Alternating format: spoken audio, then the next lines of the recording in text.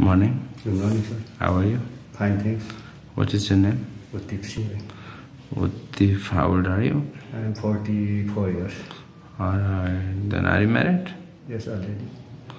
So, how many children do you have? I have 2 children. Tell me your work experience. My work experience is I am working in Malaysia 2 years in flower section in garden, product to tomatoes.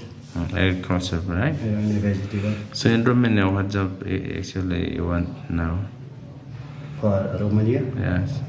It is possible. Agriculture and factory worker. Anywhere, no problem for you. Yes. So, what are you? Do you think you are a laborious man? You can labor hard? Yes. No problem. No problem. How many years you want to stay in Romania? If there is company giving the permission, if possible, I want to work 8 to 10. 10 years. Yes. Yeah.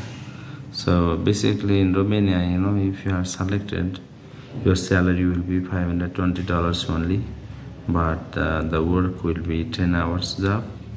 Is that okay for you? Okay. Do you know how to use computer, laptop?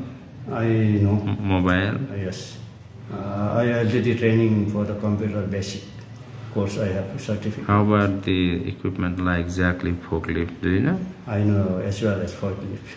You know how to do, how to use, right? Yeah. Alright, so COVID-19 vaccine? Already. I have. Fully dosed? Yeah, 3 doses. Got it. Okay, so what are you doing here in Nepal now? Farming. Farming, Sam. So don't you like Nepal and you want to go to Romania for farming or what? Yes. What is the reason that you want Romania only, not other country? Everybody knows the situation of Nepal at this time. Okay. So there is everything. Many problems. Yes, you want, Person there's no money. If you work in Nepal, you're farming, there's no enough money.